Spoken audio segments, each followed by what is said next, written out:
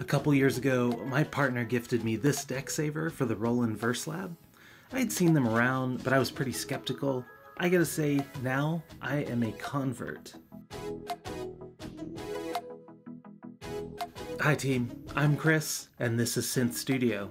But seriously, I now have 8 Decksavers, and I don't regret buying any of them. Disclaimer though, I don't have every Decksaver ever made, but my experience with them has been 100% awesome, except for one specific model, and I'll talk more about that model in another one of my Decksaver reviews.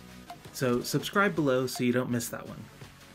In hindsight, I realized that not only are Decksavers worth the money, but I was actually the perfect Decksaver customer because I constantly transport my gear back and forth. I take my Verselab out of the house so often that I modified it with an internal battery.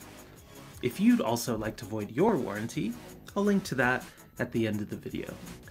After living with this Decksaver for the last 2 years, I can honestly say it does the job perfectly. I really like having that peace of mind when I'm moving around my expensive equipment like the Verselab.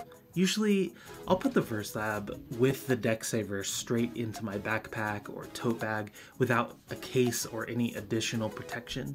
When my gear is moving around this much, I feel a lot more comfortable knowing all of those pads and buttons and encoders are protected from bumps and dust. But because most Decksavers are designed to leave the ports on the front, back, or sides uncovered, you'll want to make sure that the inside of your bag is clean, or get yourself a dedicated case, like the one in my blog post of recommended Verselab accessories, also link in the description. I'm going to keep reviewing the Decksavers I own, so subscribe now.